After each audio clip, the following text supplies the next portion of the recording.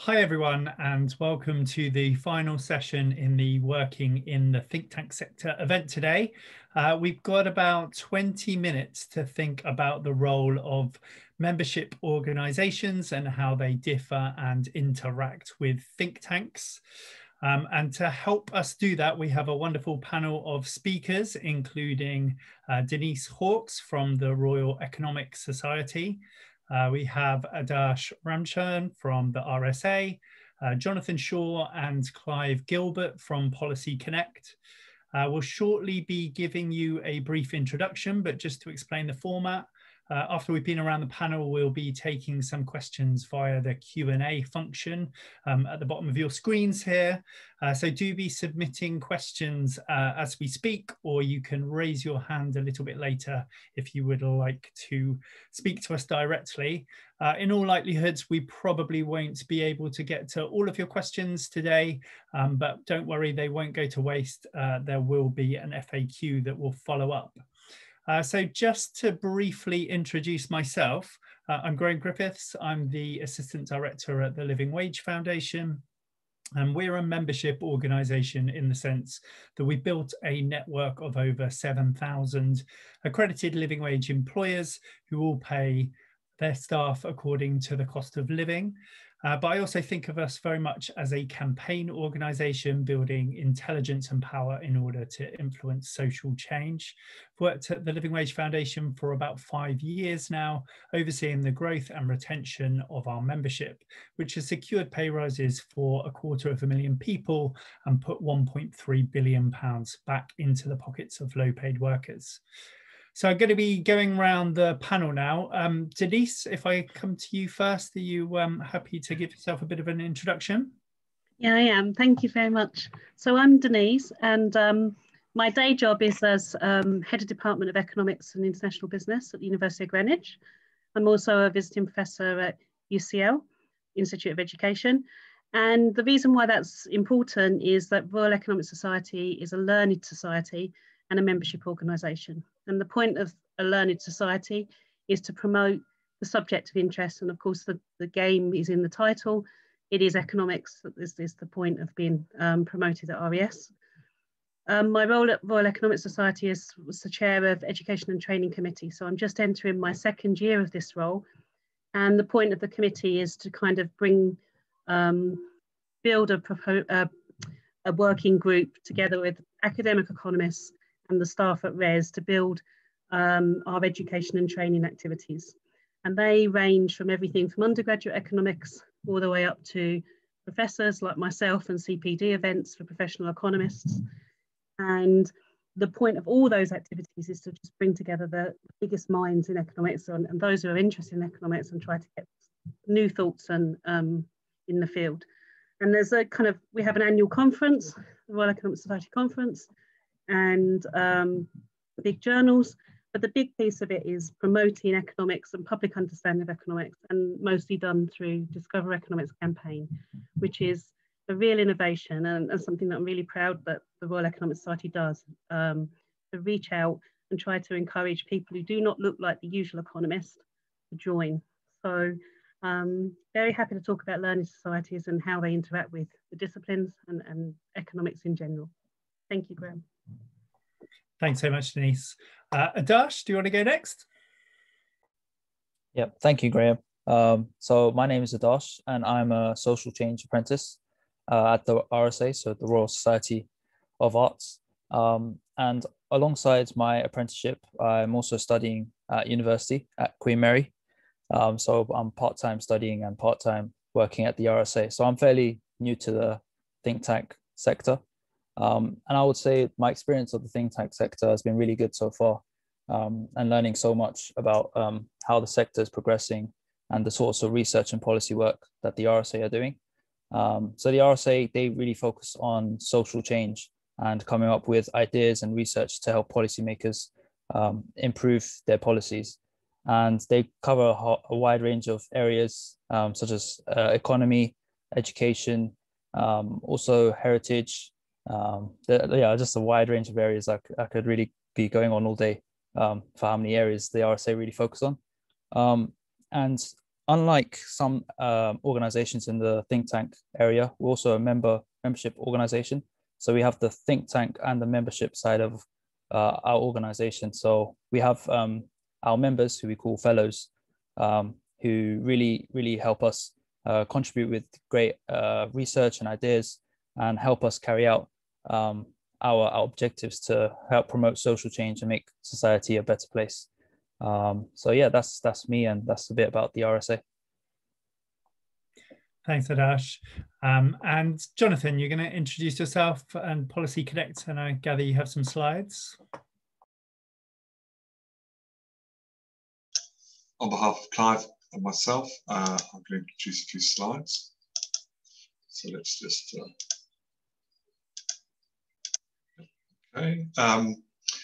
So Policy Connect is a membership organisation, and we're a think tank. So it's a bit of a hybrid, and we work in four main policy pillars: education and skills, industry, technology and innovation, sustainability, which is climate change, resources and energy, and health and accessibility. And Clive is my colleague in the health and accessibility team. And Clive's specialty is in assisted technology. So we support a number of different all-party parliamentary groups, commissions and forums. And we work with parliamentarians, civil servants, businesses. We bring all of those together for discussion. We have roundtable events, and we write reports. And tomorrow we're publishing a report on health and climate change called a Green Bill of Health. So look out for that. And that's been chaired by Hilary Benn MP, former Environment Secretary, and Lord Ian Duncan, a Conservative who's a former Climate Change Minister. So this is me and Clive. So we're a social enterprise, and we have our income via membership subscription and sponsorship for our projects. We're a disability confident employer, employing disabled people, London Living Wage employer. So pleased to support you, Graham, in the excellent work that you do at London Living Wage. And indeed, I think some former Policy Connect staff working at the London Living Wage as well. And we're a member of Social Enterprise UK. We think that if you are one of these organisations, it's important to support the sector. And so we're really pleased to support the Resolution Foundation today in this excellent initiative. Okay, so we work with parliamentarians, and we're just focusing on Clive's work for the All-Party Parliamentary Assisted Technology Group. It's led by these two parliamentarians, a Labour MP and a Conservative peer. And we have, events looking at assisted technology, how it can assist disabled people become more independent in employment, in education, and in living. These are some of the MPs and peers that support us right across the House. It's pretty stimulating work. Our office is often Houses of Parliament, organising meetings there or in ordinary times. But of course, we've been all doing this for the last year, but hopefully not for too much longer. My background, I was an MP for 13 years and a government minister in various different departments, including I was Minister for Disabled People. So it's an area of particular interest for my own. These are a number of the organisations that support us, particularly in the assisted technology area. They range from businesses to universities to charities. That's a reflection of 300 or so members that support us in our work. So just to tell you about Clive, he joined the team in 2019. He's an expert in social care and assisted technology. As you'll see, Clive is a very well qualified person. He's got an outstanding education. He's worked in freelance, but this was the first permanent position that Clive had. And he asked me to say that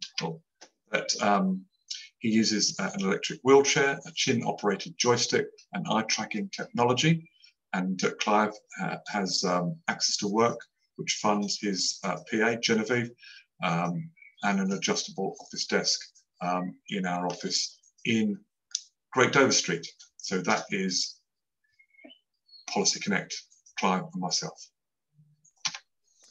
Thank you, Jonathan and Clive. That is great to hear from you all. So do keep your questions coming in. We've had a few already. Denise, if you don't mind, I'll come to you first. We've had a question about how we measure the impact of our work. Have you got any insights on that? Yeah, I think within kind of in terms of the committee structures and so on, we've been recently working through identifying KPIs. So RES has established some four objectives that we want to target towards, and I wrote them down and can't find it right now, but essentially around, again, promoting economics, promoting excellence, diversity in economics. And so all of the KPIs of the various projects that each of the committees come up with are around those strategic objectives for the society. And so we collect data as we do events. For example, we will run some CPD events for economists, and we will collect some information about who accesses those events, who takes part, who wants to take part, and then we'll evaluate those in terms of, did we make a difference in terms of our KPIs? And the other thing about how we do that is, obviously, we've got a very strong comms team, and they will measure how much airtime we have, I guess. But so we've got a very strong comms team that will also look at how we're raising the profile and changing the narrative. So it's a combination, really, but usually through KPI. Thanks, Denise. And Adarsh, if I could come to you, I was wondering, I mean, if you could tell me maybe a little bit about how your role might interact with the work of think tanks, and I guess thinking about how the RSA differs from work at think tanks. That's a good question. I think in terms of the research and the membership side of the organization are very connected. And I think that's one of the RSA's biggest strengths in the sector, in that there's like a connected feedback loop where fellows are able to contribute to ideas and present research and policy suggestions. And the RSA can then therefore take that forward in the work that they produce and the research that they do. So I think it's a really exciting thing that the organization has, and it's very different to some organizations that are in the sector where they're very policy focused or research focused, but maybe not so focused on the audience or who they're trying to produce it for. I think that's one of what makes the RSA really exciting, the connection between the fellows and the research and the thinking that goes behind our work. So yeah. Thank you, Adarsh. And Clive, if I could come to you, could you tell us a little bit more about the your membership and the role they play within your organisation? Yeah, sure. Your argument is quite wide-ranging from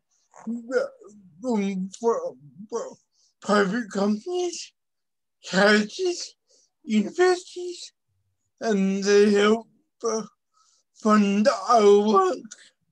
And the note that's funding available for IPPs, but they play a key role in developing our program of work. We have very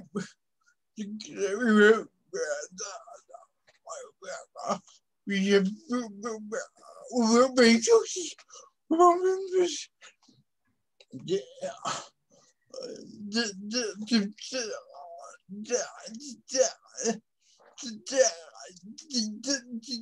To garner insights into the sector, both in policy and practice, and we have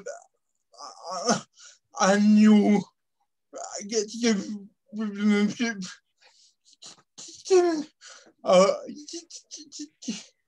help turn our agenda. Clive, apologies, I've only just seen how I can type that, so if it's all right with you, I'll just repeat what you just said. The members range from private companies and charities and universities. They all help fund your work, and there's no statutory funding for APPGs. They play a key part in delivering your programme or developing the programme of work, and that you work closely with members, and they give insights into the sector for both policy and practice. Thank you, Clive. That's really helpful. Jonathan?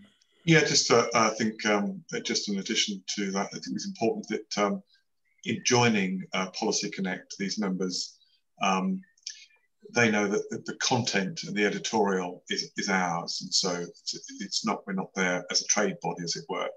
We're there very much as a policy development and to influence policy. So they sign a code of governance that says, you know, the policy and the editorials with us and the parliamentarians we work with, which is an important part of our independence, and they support that.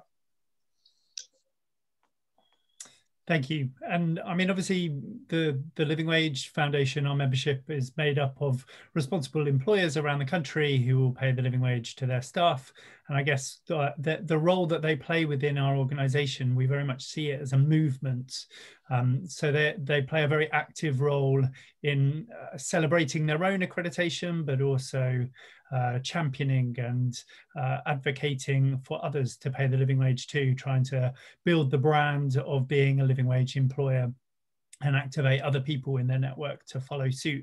So a lot of our role in supporting is offering them opportunities to engage in our work, to go a step further than kind of the initial process that they've gone through to become a living wage employer, and thinking about how they can engage in our wider projects, whether that's becoming a living wage funder, creating a living wage place, or most recently we launched a living hours campaign, which we're asking employers to go that step further to tackle in-work poverty by offering more secure contracts to their workers, guaranteed minimum hours, as well as notification of shifts 4 weeks in advance.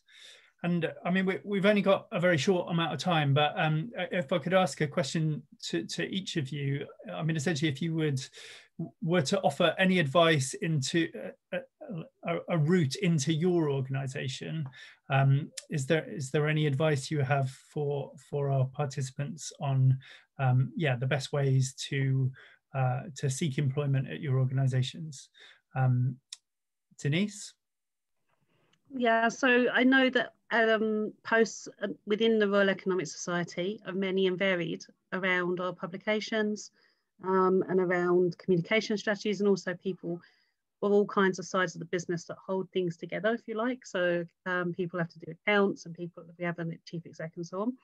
So those posts are advertised on the website, and they're also promoted as well through the Royal Economic Society membership. So I know that the TUDE network I'm also linked to is a list of heads of economics departments across the country, and RES can make use of those too as a way of connecting to new graduates in economics. But anything in terms of employment with RES, you can see on the website, I think, in terms of jobs. Thank you. And Adash, any advice? I think my route into the sector is very different to a lot of people. The think tank sector has a, like you could say, like a, what's the word? Like an image that you have to have a master's degree or high level education. And I mean, I'm currently going through that process with my undergraduate degree whilst working. So yeah, my route is very different. I think with advice, I think just staying connected with the think tank sector, and particularly with the RSA, we have many opportunities for internships, I think, which are really good. A couple of them have kind of like disappeared, unfortunately, due to the pandemic, but I think internships are a really key part of the organization. They've offered across the research department in particular, and also our fellowship department. And they're really good opportunities for those coming out of university to gain experience and knowledge in the think tank sector and learn more about organizations like the RSA. So yeah, looking at internships will be a really good advice that I will give. Thank you so much. And the Living Wage Foundation too, I would say similarly, internships are a great entry route into the organisation and opportunity to really develop your skills and experience for the sector. Clive, any advice you would like to offer?